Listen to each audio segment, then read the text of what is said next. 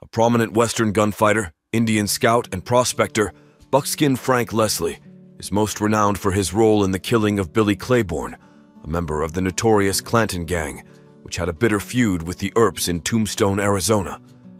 Born as Nashville Franklyn Leslie on March 18, 1842, in San Antonio, Texas, little is known about his early life. He commenced his career as a scout for the U.S. Army, serving in Texas, Oklahoma, and the Dakotas during the early 1870s. He was easily identifiable by his distinctive buckskin jacket, which earned him the nickname Buckskin Frank. Subsequently, he ventured to San Francisco, where he pursued work as a bartender. Upon his arrival in Tombstone, Arizona in 1880, the town was overrun with outlaws and a motley assortment of characters. It was a turbulent time as the Earp brothers endeavored to establish law and order in this unruly settlement. Despite his modest stature, measuring just 5 feet 7 inches in height and weighing 135 pounds, Leslie had already established a formidable reputation as a gunfighter. Adorned with a matched pair of six-shooters holstered at his hips and armed with shooting skills that Wyatt Earp later likened to Doc Holliday's, Leslie seamlessly blended into Tombstone's rough and unruly population. Eager to flaunt his talents, Leslie frequently showcased his sharpshooting abilities, often by targeting the ceilings of numerous saloons along Allen Street. Leslie also possessed a contentious and belligerent nature, particularly when under the influence of alcohol. Even amidst the infamous tumultuous crowd that roamed Tombstone during Leslie's tenure, he stood out for his quick temper and the swiftness with which he resorted to his firearm. Upon his arrival in Tombstone, he briefly found employment at the Cosmopolitan Hotel located on Allen Street and also staked several mining claims in the vicinity. Nevertheless, historical accounts indicate that his time was more often spent within the gambling establishments rather than engaged in honest work. He promptly initiated a romantic liaison with a married woman by the name of May Killeen, an alluring brunette who had separated from her husband Mike. Despite the estranged marital status, her husband Mike remained intensely possessive and went around warning anyone that he would shoot any man he caught in May's company. It didn't take long for this threat to become a reality when he discovered Buckskin Frank in the company of his May on the porch of the Cosmopolitan Hotel. Mike's confrontation with Leslie ended tragically on June 22, 1880, with the incident officially deemed as a case of self-defense. Merely a week later, Frank Leslie and the grieving widow Killeen became husband and wife.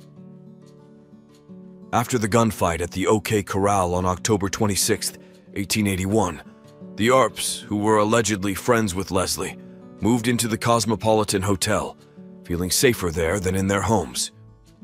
At a later point, Leslie violently assaulted a man outside the Oriental Saloon, which significantly heightened the concerns of Tombstone's residents regarding his dangerous nature, even among the already notorious crowd in the town.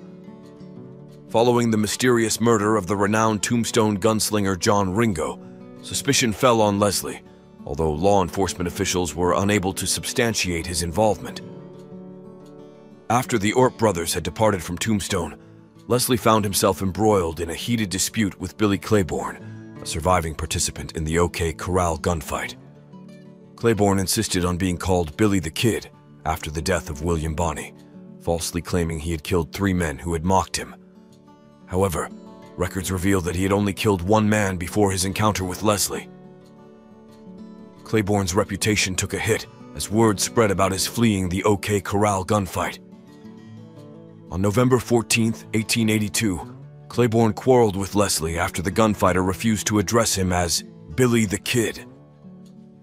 Later that evening in the Oriental Saloon, a drunken Billy Claiborne stumbled in and resumed his argument with Buckskin Frank. Leslie had had enough and promptly escorted Claiborne to the door, unceremoniously tossing him out of the saloon. But Claiborne's determination remained unshaken, and he quickly returned armed with a Winchester. He made grandiose threats about killing Leslie the moment he stepped outside the saloon. Word of Claiborne's intentions reached Frank, and he decided to take up the challenge. He left the saloon, and the long-anticipated gunfight unfolded.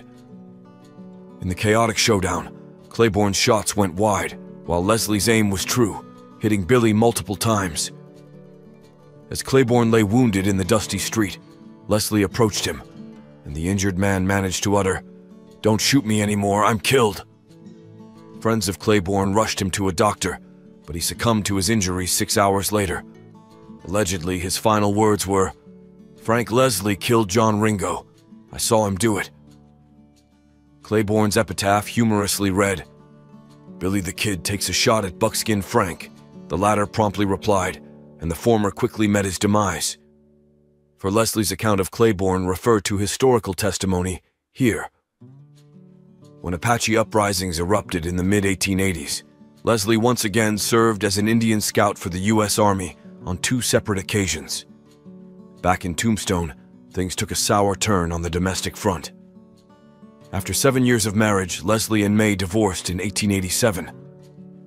May cited one of the reasons for their split being Leslie's odd habit of wanting to shoot her silhouette on the wall while she stood there, reaffirming his remarkable shooting skills. At this juncture, Leslie had taken up a bartending gig at the Oriental Saloon, though his preference lay in spending most of his leisure time at the Birdcage Theater. It was there that he crossed paths with a young singer and prostitute named Molly Williams, and in no time, the two began cohabiting. This Lady of the Night also went by the monikers Blonde Molly and Molly Bradshaw. While her promoter bore the name Bradshaw, he wasn't her spouse. However, in due course, he met an untimely demise, and Leslie found himself under immediate suspicion. Frank neither confessed to the man's murder nor explicitly refuted his involvement.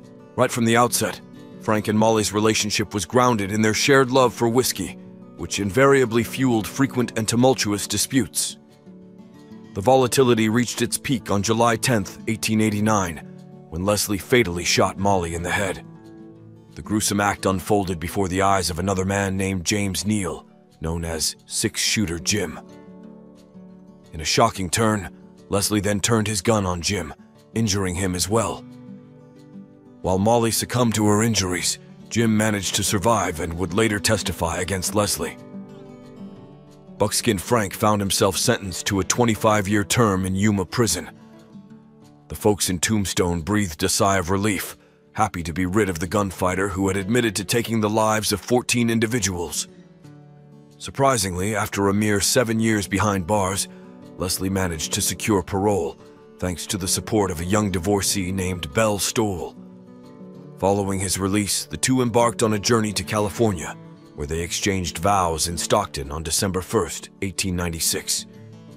Subsequently, they enjoyed an extravagant honeymoon in China before coming back to the United States and opting for a quieter existence.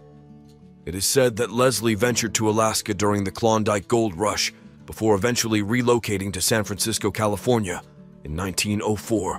By 1913, he was operating a pool hall in Oakland, California. According to the 1920 census, he resided in a lodging house in Sausalito, California, being documented as a 77-year-old, unemployed, and single man.